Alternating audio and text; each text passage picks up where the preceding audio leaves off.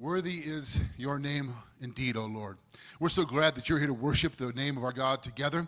And this Advent season, if you're just joining us, whether online or in person, we're focusing on the great songs of our faith. In a moment, you're going to hear Pastor Joe speak to you about one of the great hymns of Advent. I'm excited for you to hear this and the theological truths that are contained in it. Another tradition we have at Advent is that we pick a partner through our Serve the World. If you don't know what Serve the World is, that's the way we talk about make an impact locally and globally. Our ability to reproduce the gospel impact by being financially generous to local partners and global partners. And we select a project and a partner every Advent season as a whole church family to pray for and to give toward. We rolled that out and introduced you last week to our project partner this year, Carry Network, by hearing a remarkable story. In case you missed that, we want you to hear that story again as we talk to you about this opportunity we have as a church family. Let's watch this together. As a family, we were always at church every Sunday and youth groups and Awana, but I don't think I had a relationship with God at that point in my life. In fact, I don't think I had a relationship with God until the hardest point of my life. I mean, that's how God works, right?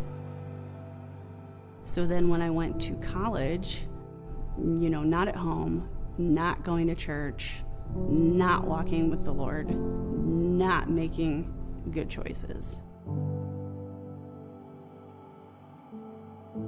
When I found out that I was pregnant, I was depressed, basically, just so upset.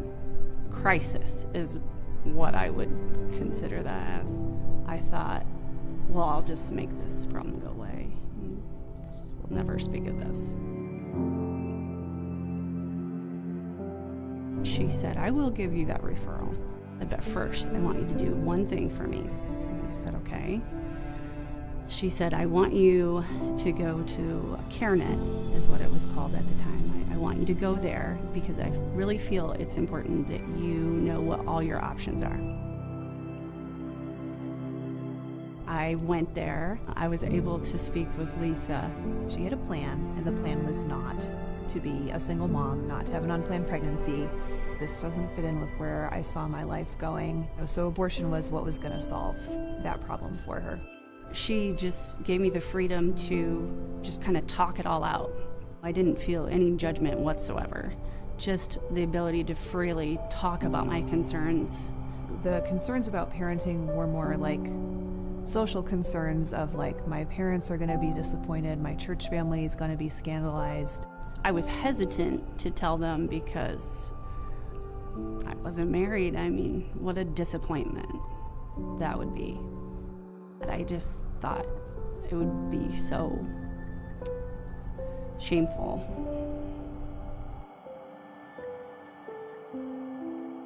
He did the ultrasound, and it was at that point that I realized that I saw my son's beating heart, and I realized he's a real person.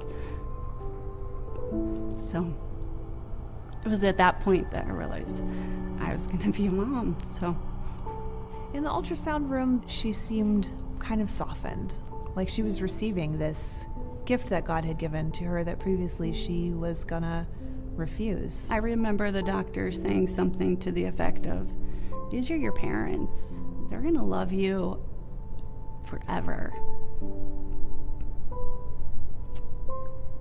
Just tell them. And now that I'm a parent, that is true.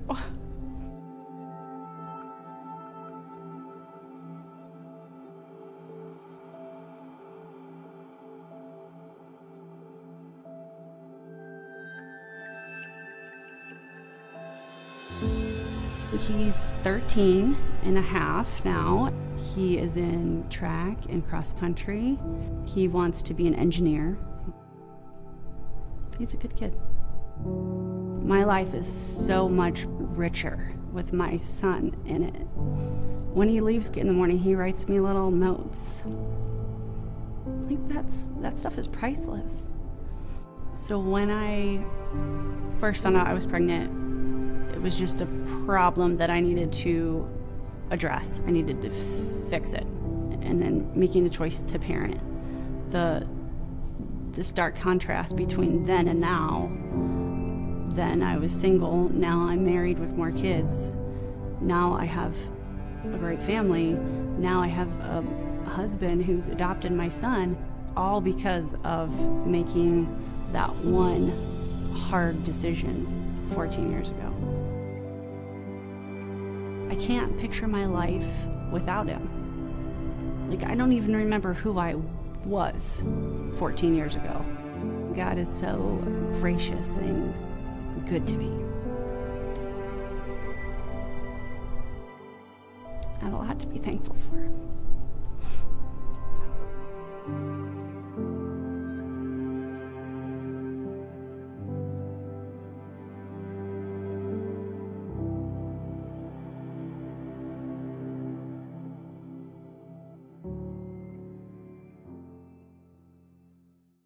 God is so good and gracious to me, she said. He is to us all, and we have a lot to be thankful for. It's no secret, if you're paying attention, that our country right now is in the midst of a debate about the right to life, and our Supreme Court is debating these things. But as followers of Jesus, this is not a political issue. I want to be clear about that.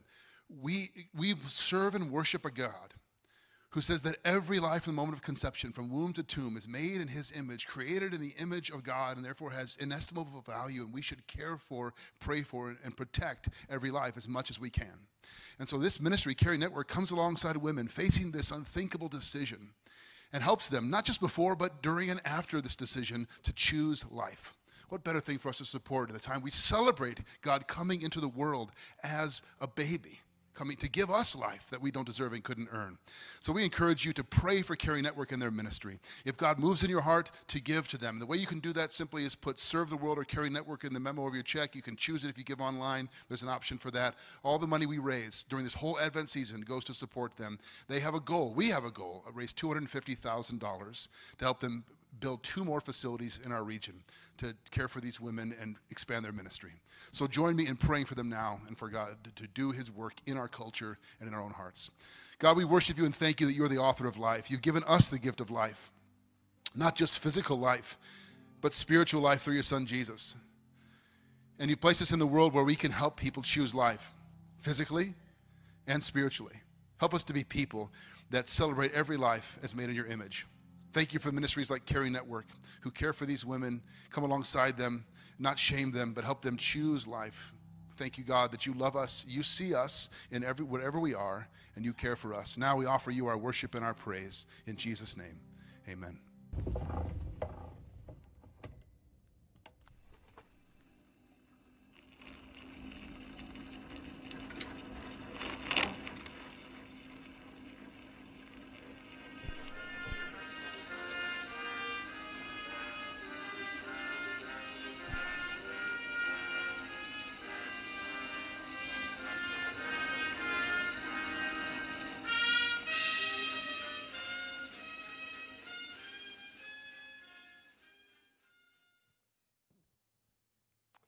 Well, it is so good to be with you today. Thank you for joining us, and I'm so excited to spend some time in God's Word together. Whether you're here in person or joining us online, it is good to be together in this Advent season.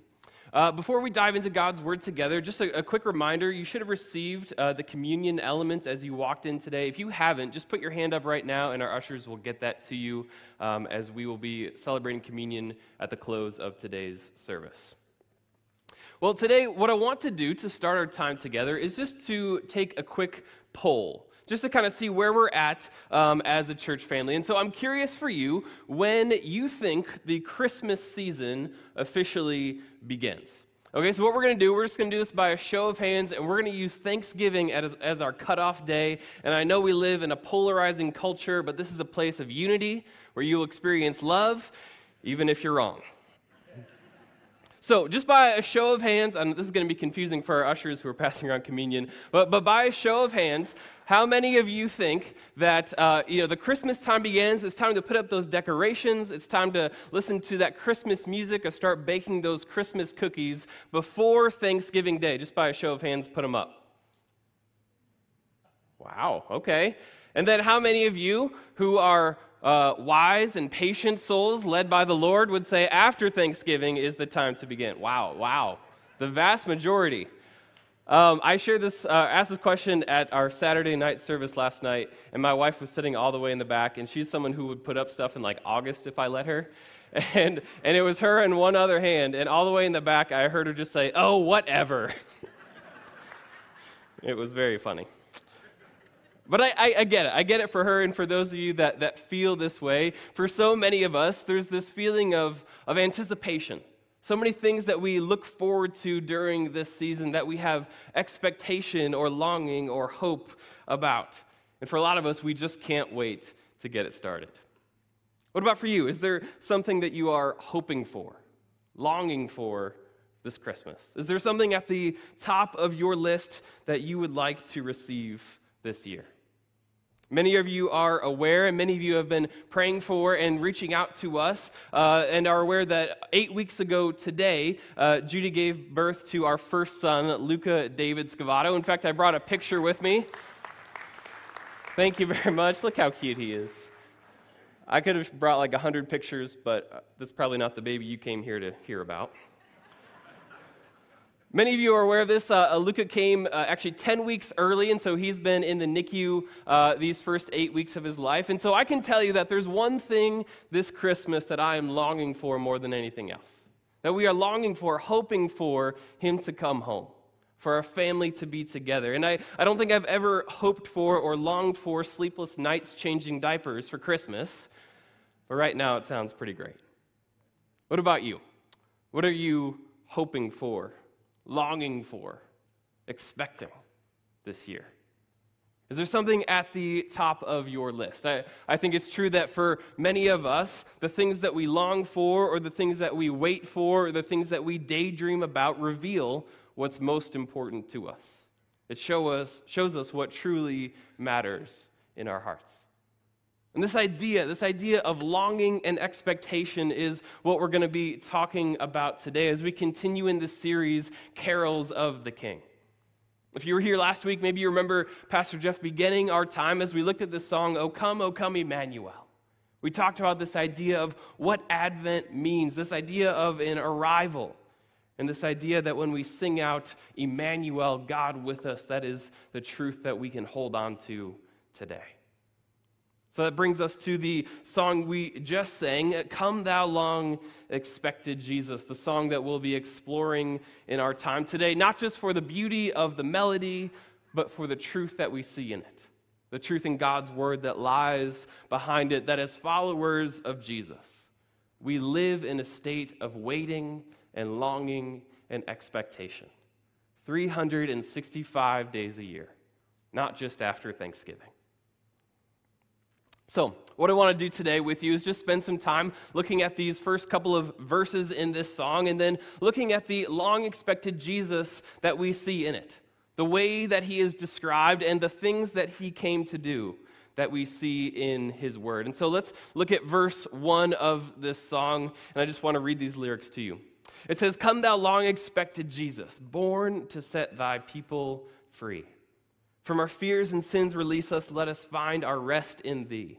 Israel's strength and consolation, hope of all the earth, thou art, dear desire of every nation, joy of every longing heart. See, here we see this Jesus described as this hope, this desire, this longing, this deliverer that we have. This is the first thing that we see about this long-expected Jesus, that he is our long-expected Savior. He is our long-expected Savior. Today, what I want to do is just kind of bounce around different things that we see about Jesus in his word as well. And so what I want to do is begin by taking you to Isaiah chapter 61, verse 1. This will be familiar to many of you. It says this, The Spirit of the Lord God is upon me, because the Lord has anointed me to bring good news to the poor. He has sent me to bind up the brokenhearted, to proclaim liberty to the captives, and the opening of the prison to those who are bound. As a kid, I remember always feeling like there was something about the Christmas season that made time just slow down. You remember feeling that way, where maybe you would write your Christmas lists and all the things that you want, and you'd send it to Santa or you'd give it to your parents, and then we had all of these rituals to track the time leading up to the big day. In fact, I remember we had this kind of snowman decoration. In fact, I had my mom take a picture of it. It looks kind of like this, and we would take those numbers off and change them each day. And I remember waking up and thinking, man, how is it still this far away? I don't know if any of you did this, but we had those chocolate advent calendars. Any of you have those where you would open it each day and there'd be that little piece of chocolate? And the best was when you would forget for a couple of days, because then, bonus chocolate, and that was always fun. And I remember thinking the same thing every December. This month is so long. We have so much to wait for, and it seemed like Christmas would never arrive. And we would just be left with this feeling of anticipation, of counting down, of hoping that it would get here soon. See, this is what life was like for the people of God who lived before the time of Jesus, waiting for something to arrive, something that you didn't know if it would ever actually get there. Oftentimes, I think when we read the Old Testament or think about those stories, it seems like God is always doing something cool. Like he's always performing a miracle, or he's always speaking through a prophet or raising up a king. And we read that and we think, why doesn't that happen to us? And yet what we have to remember, we have to think about this, that there were countless people of Israel, countless followers of God that we will never know their stories, who were called to anonymous faithfulness in the waiting. People who in many ways had lives that looked very similar to ours, waiting for God to do what he said he would do. Called to trust in his timing, and as they waited, they would hold on to promises like the one that we just read in Isaiah. Go and look at that verse again. It says, these promises that we have. For someone to come to bring good news to the poor, to heal the hearts of the broken, to proclaim liberty and freedom to those who are bound in captivity. And as they waited, this pattern would emerge where God would use prophets and he would use people to encourage and give these promises and to affirm and say, something is coming. A Savior is coming, and someone will take away all of these things that are oppressing you. Someone will come and bring you good news for you who are in poverty. Someone will heal the brokenness in your life. Someone will come and bring freedom into your captivity. That your waiting is not in vain. This was their lives, waiting for a Savior, counting down the days, not sure how many were left. There was this pattern where this would happen over and over again, and then history tells us that something interesting happened. That all of a sudden, that pattern stopped. That for 400 years, there were no prophets. There were no words. There were no promises. There was only silence. That for 400 years, there were no prophets, no kings, no miracles. There was only quiet. There was only darkness. There was only silence. Maybe today you know how that feels. Maybe today you know what it feels like to cry out for God, the longing in your heart. To say, God, speak to me. God, heal me. God, give me direction or comfort or wisdom. And to only hear silence, darkness, or quiet.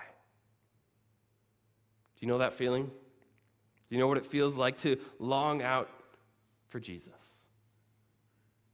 400 years of silence. And then in a manger, in a small town in the middle of nowhere, a cry that would never be silenced. 400 years of darkness and then unstoppable light. 400 years of quiet and then the praise of a multitude of angels. See, here's what we have to understand, that just because God is silent, it does not mean that he is still. That he has not forgotten you and you are not waiting in vain today. And what the Christmas story teaches is that for every Advent season, there is a Christmas morning. That every time of waiting is a chance for you to remember those that came before us. Those that waited without a calendar. Those who trusted and believed in the promise of God. The fulfillment of a Savior. The hope of the earth. This is the first lesson of the story, the first thing that we can learn today, that Jesus has come to bring hope. Jesus has come to bring hope. Let me read to you a quick couple of verses in Luke chapter 4, because in Luke chapter 4, Jesus himself actually quotes what we just read in Isaiah. It says this: "The scroll of the prophet Isaiah was given to him," that's Jesus. "He unrolled the scroll and found the place where it was written, 'The Spirit of the Lord is upon me, because he has anointed me to proclaim good news to the poor. He has sent me to proclaim liberty to the captives and recovering of sight to the blind, to set at liberty those who are oppressed, to proclaim the year of the Lord's favor.'" And he rolled up the scroll and gave it back to the attendant and sat down. And the eyes of all in the synagogue were fixed on him, and he began to say to them, "Today this scripture has been fulfilled in your hearing." See, this is why we can have hope in the waiting. This is why we can sing out, "Come thou long expected Jesus," because Jesus is the fulfillment of what it is we are waiting on. He checks every box. He came with the good news of the gospel. He came to heal the physical wounds, the emotional wounds, and ultimately the spiritual brokenness in us. He came to bring freedom, to release us from the captivity of our sin, and to open prison doors that we might walk in freedom. This is the Savior that we have been given, the one that we sing of today, the one who is our strength when we are weak and our consolation when we are suffering. He has come to bring you hope today. Earlier, I asked you if there was something that you're hoping for this Christmas. Maybe the better question that we have to answer today is this: what is it that you are putting your hope in? Not just this Christmas, but in every day of your life. What is it that you believe in? What is it that you long for?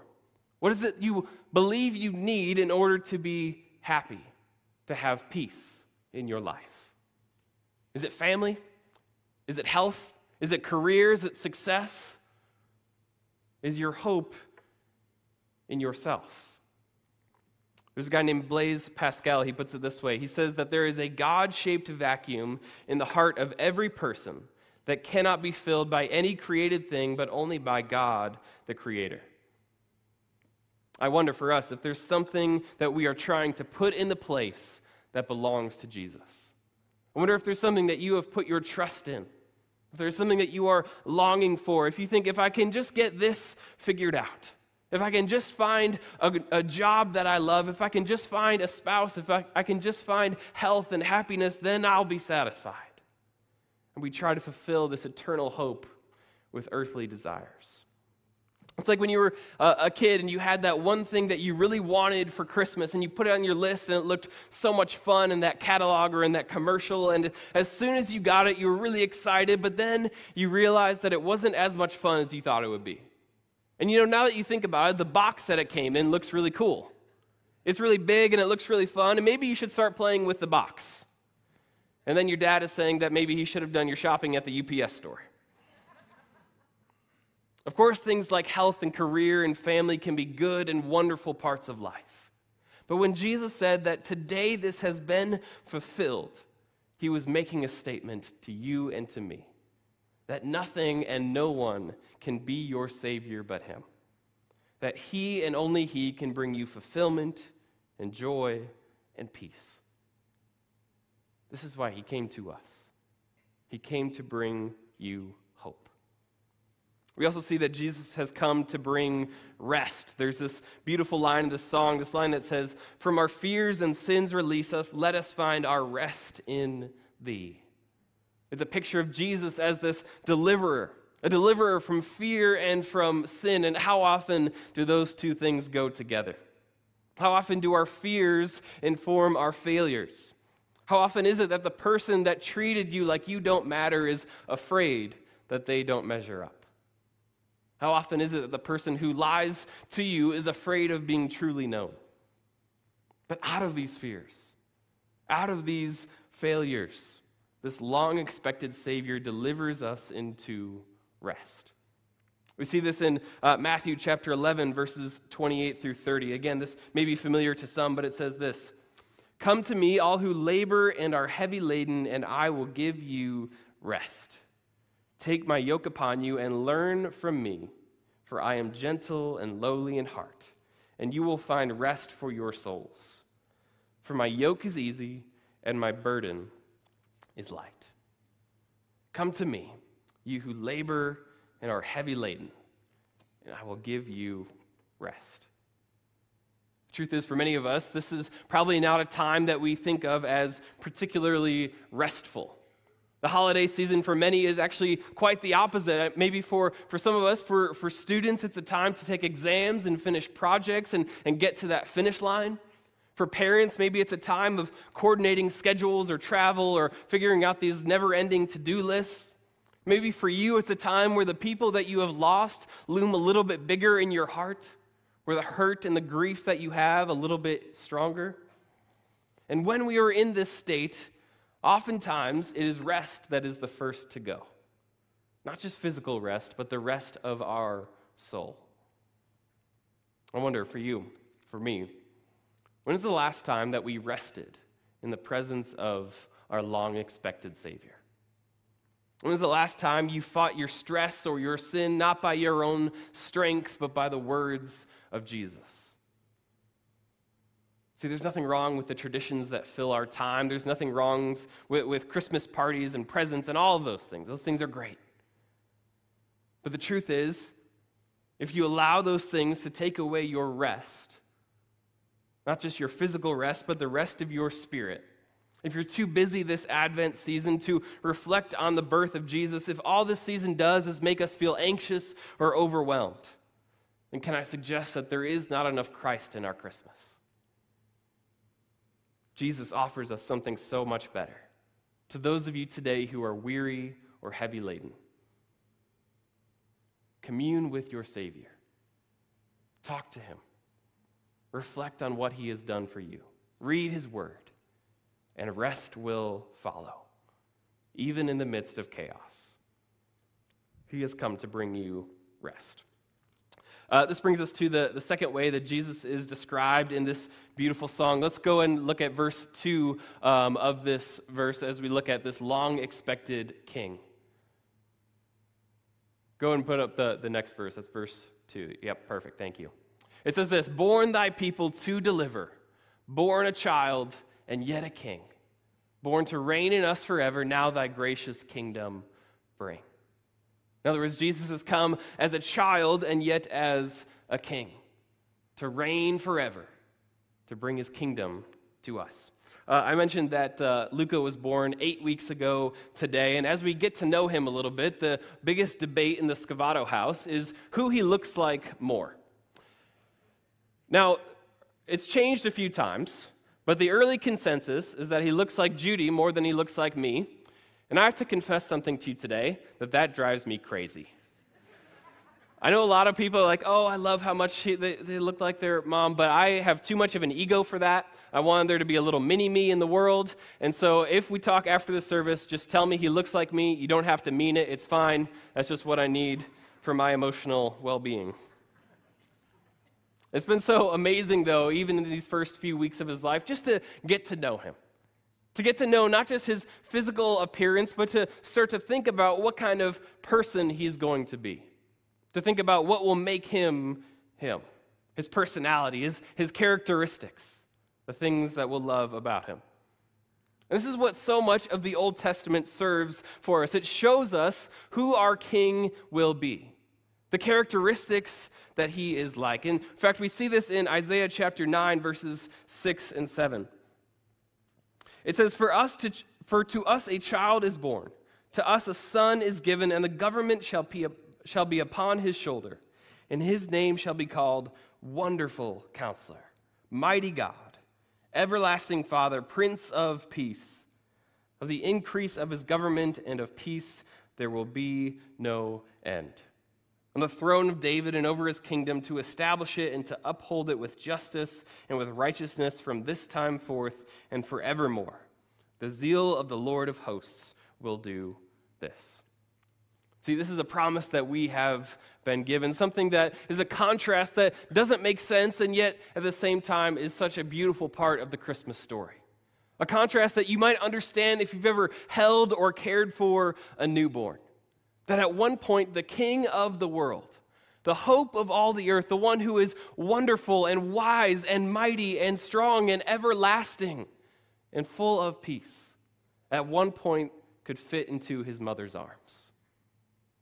See, this is the beauty of the Christmas story. This is the proof of God's love for us, that Jesus was willing to come to us, that the Word became flesh, that he was willing to experience humanity in all its worth. And I love this line in the song. Go ahead and put up verse 2 again. I love this line for what it says because it shows us the next lesson that we have to take. I love this line, born a child and yet a king. This shows us the next thing that Jesus came to do, that Jesus has come to be king. Jesus has come to be king. He has not just come to be your friend, although he is. He has not just come to teach you how to live, although he can. He has not just come to be your Savior, but also to be your Lord, to reign, to have authority over your life. See, we love the image of baby Jesus. We love that image. We love this idea of light and of hope, and we love this picture of Christmas. But what we see over and over again throughout the scriptures, the lesson that we've learned throughout our study in the book of Mark following the King, is that to be a follower of Jesus is to allow him the throne of our hearts, to reign in us forever. That would be the prayer of our hearts. Jesus, reign in me today. See, this is why it's so good to do this series and to examine the words that we sing. Because we should not sing this lightly. We should not sing this prayer. We should not sing this declaration without considering what it is that we are saying.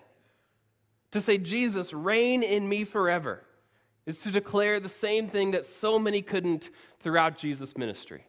Several weeks ago, you might remember we talked about the story of the rich young ruler, this guy who had everything.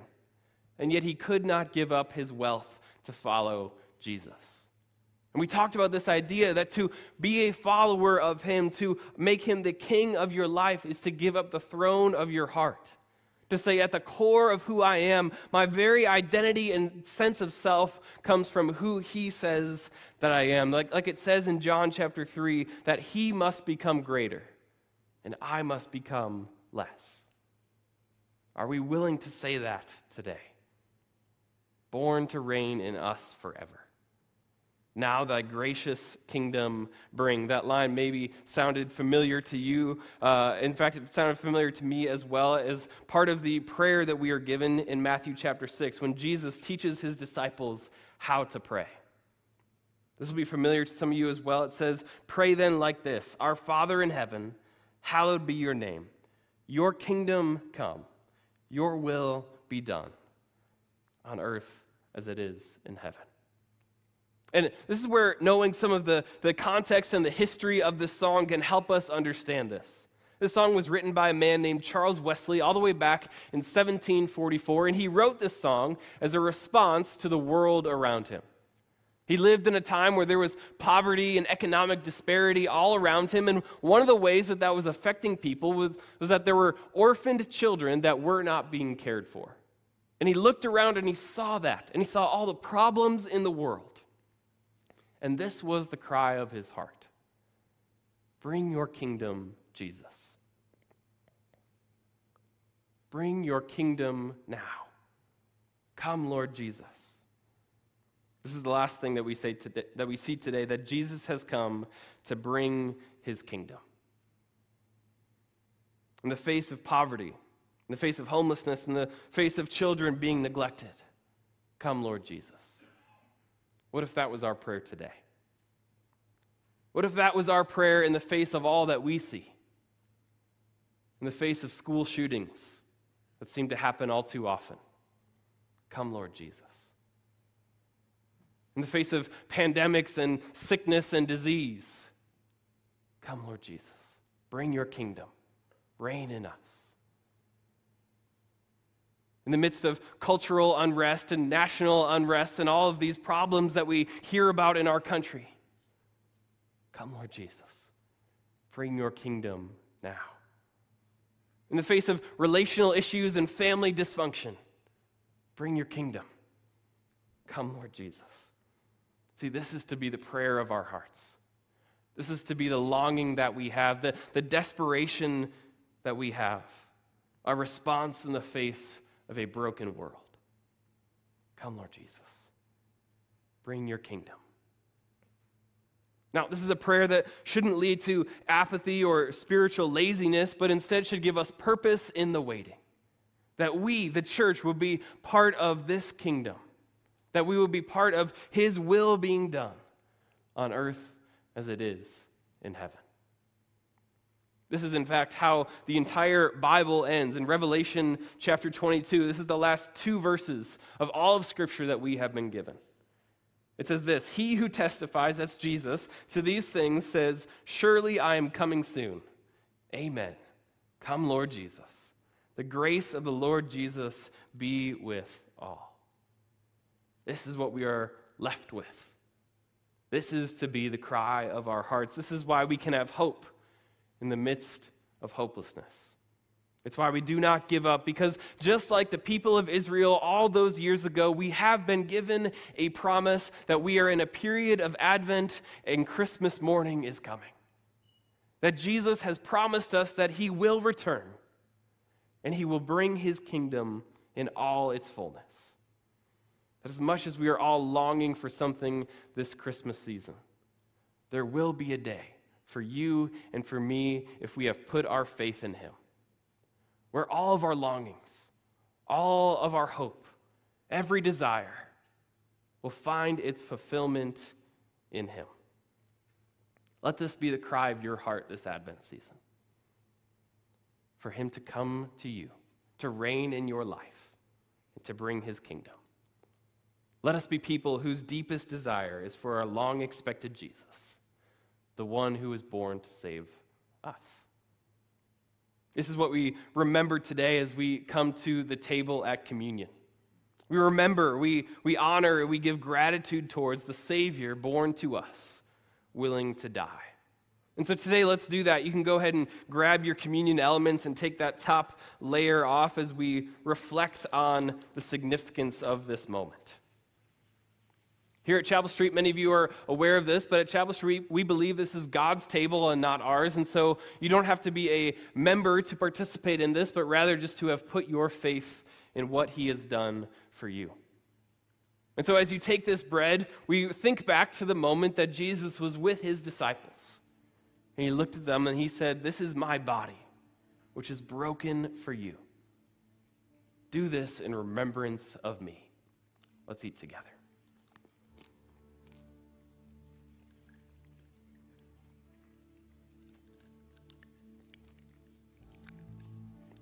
You can take that next layer off as we continue to reflect back on that night that he was at the table with his friends and he looked at them and he said, "This cup is a new covenant in my blood."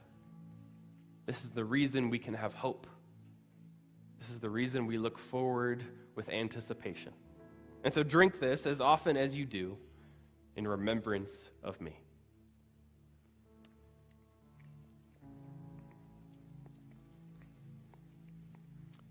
Jesus, we thank you now for this reminder of your love. We thank you for this time of waiting, of anticipation, of hope. God, we thank you that we have hope that does not disappoint, hope that we can hold on to, hope that is eternal, hope that rests in you. Father, I pray now that we would allow you to reign in us, or that we will be a part of your kingdom coming to this earth. Father, allow us to focus on you in this time, in this season, that we would seek you first. Amen. Again, we're so thankful that you joined us today. We're thankful for the purpose that we have come here. We want to invite you to join us for our meet and greet if you're newer around here. And now would you stand for today's benediction? May you go now in the name of the long-expected Jesus, your Savior and your King. Go now as people of hope and of rest, as followers of the King, part of his eternal kingdom. Amen. You're dismissed.